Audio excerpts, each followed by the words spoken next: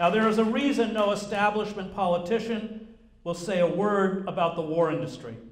Because if you do, you end up like Ralph Nader, tossed into the political wilderness.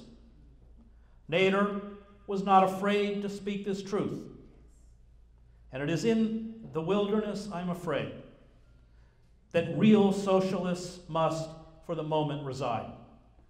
Socialists understand that if we do not dismantle the war industry, nothing, absolutely nothing will change. Indeed, things will only get worse. War is a business.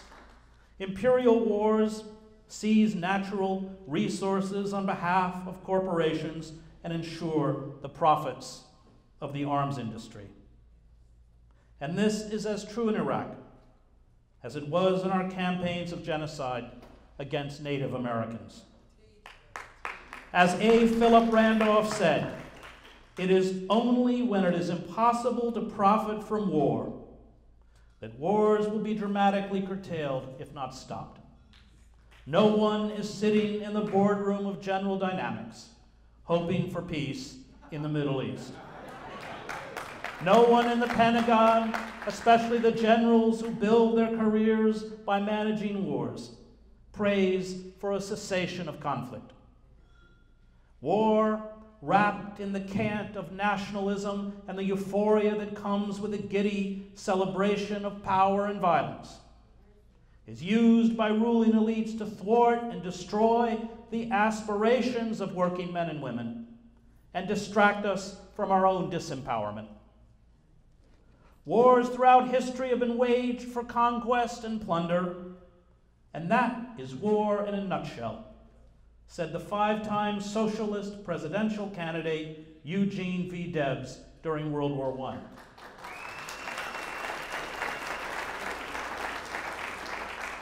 The master class has always declared the wars. The subject class has always fought the battles. Debs, who in 1912 received almost 1 million votes, was sentenced to 10 years in prison for saying this. I've been accused of obstructing the war, Debs said in court. I admit it. I abhor war. I would oppose war if I stood alone. Debs, who spent 32 months in prison until 1921, also delivered to many a socialist credo at his sentencing after being found guilty of violating the Espionage Act.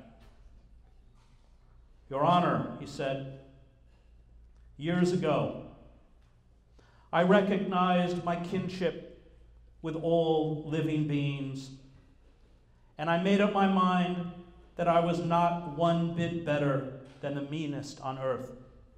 I say then, and I say now, that while there is a lower class, I am in it. While there is a criminal element, I am of it.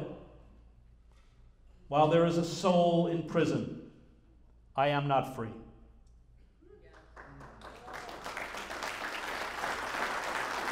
The capitalist class and its doppelgangers in the military establishment have carried out what John Ralston Saul calls a coup d'etat in slow motion. The elites have used war as a safety valve for class conflict. For war, as W.E.B. Du Bois said, creates an artificial community of interest between the oligarchs and the poor, diverting the poor from their natural interests. The redirecting of national frustrations and emotions into the struggle against a common enemy, the cant of patriotism, the endemic racism that is the fuel of all ideologies that sustain war, the false bonding that comes with a sense of comradeship seduces many on the margins of society. They feel in wartime, for perhaps the first time, that they belong. They feel they have a place. they are offered the chance to be heroes, and off they march like sheep to the slaughter. By the time they found out, it is too late. Modern totalitarianism can integrate the masses so completely into the political structure through terror and propaganda that they become the architects of their own enslavement, Dwight MacDonald wrote. This does not make slavery less, but on the contrary more, a paradox there is no space to unravel here. Bureaucratic collectivism, not capitalism, is the most dangerous future enemy of socialism. War, as Randolph Bourne wrote, is the health of the state. It allows the state to accrue to itself power and resources that in peacetime a citizenry would never permit. And this is why the war state, like the one we live in, has to make certain that we are always afraid. Constant violence by the war machine, we are assured, will alone make us safe. Any attempt to rein in spending or expanding power will profit the enemy. It was the militarists and the capitalists at the end of World War II who conspired to roll back the gains made by working men and women under the New Deal. They used the rhetoric of the Cold War to cement into place an economy geared towards total war, even in peacetime. This permitted the arms industry to continue to make weapons with guaranteed profits from the state, and permitted the generals to continue to preside over their fiefdoms. The incestuous relations between the corporatists and the militarists see retired generals and officers offered lucrative jobs in the war industry once they retire. The manufacturing of weapon systems and the waging of war is today the chief activity of the state. It is no longer one among other means of advancing the national interest, but has become the sole national interest. And these corporatists and militarists are the enemy of all socialists. They bankrolled and promoted movements in the early 20th century that called for reforms within the structures of capitalism. These movements that spoke in the language of, quote, the politics of productivism, that eschewed the language of class conflict and talked only about economic growth and a partnership with the capitalist class. The NAACP, for example, was formed to lure African Americans away from the Communist Party, the only radical organization that in the early 20th century did not discriminate. The AFL-CIO was fed CIA money to help crush and supplant radical unions abroad and at home.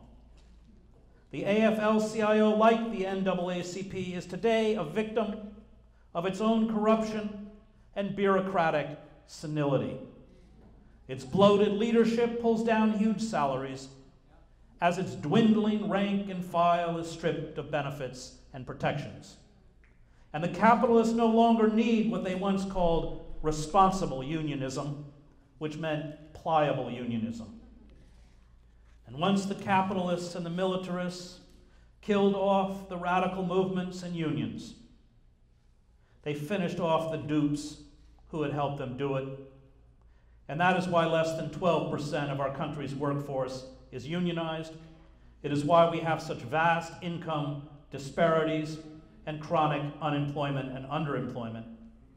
Surplus labor, desperate for work, and unwilling to challenge the bosses in the hope that they will retain a job is the bulwark of capitalism. The radicals, such as the industrial workers of the world, or Wobblies founded by Mother Jones and Big Bill Haywood in 1905, were destroyed by the state. Department of Justice agents in 1912 made simultaneous raids on 48 IWW meeting halls across the country and arrested 165 union leaders. 101 went to trial. including Big Bill Haywood, who testified for 3 days. One of the union leaders told this to the court. "You ask me why the IWW is not patriotic to the United States. If you were a bum without a blanket, if you had left your wife and kids when you went west for a job and had never located them since, if your job had never kept you long enough in a place to qualify you to vote, if you slept in a lousy, sour bunkhouse and ate food just as rotten as they could give you and get by with, if deputy sheriffs shot your cooking cans full of holes and spilled your grub on the ground, if your wages were lowered on you when the bosses thought they had you down, if there was one law for Ford, Seward, and Mooney and another for Harry Thaw, if every person who represented law and order in the nation beat you up, railroaded you to jail, and the good Christian people cheered and told them to go do it, how in hell do you expect a man to be patriotic?"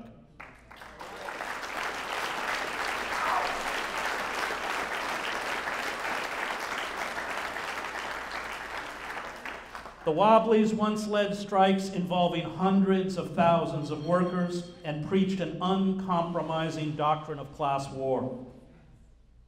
And the Wobblies went the way of the passenger pigeon. The Socialist Party in 1912 had 126,000 members, 1,200 office holders in 340 municipalities, and 29 English and 22 foreign language weeklies, along with 3 English and 6 foreign language dailies. It included in its ranks tenant farmers, garment workers, railroad workers, coal miners, hotel and restaurant workers, dock workers, and lumberjacks, and it too was liquidated by the state. Socialist leaders were jailed or deported. Socialist publications such as The Masses and Appeal to Reason were banned. And the assault, aided later by McCarthyism, has left us without the vocabulary to make sense of our own reality, to describe the class war being waged against us by our corporate oligarchs. And it has left us without the radical movements that, as Howard Zinn made clear, opened up all of the spaces in American democracy. We will regain this militancy, this uncompromising commitment to socialism, or the system the political philosopher Sheldon Wolin calls inverted totalitarianism. Will establish the most efficient security and surveillance state in human history and a species of neo-feudalism. And we must stop pouring our energy into mainstream political campaigns because the game is rigged.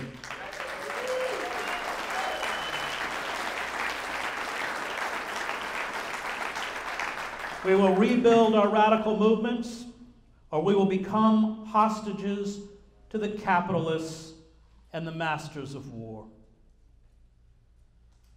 Fear is the only language the power elite understands. This is a dark fact of human nature. It is why Richard Nixon was our last liberal president.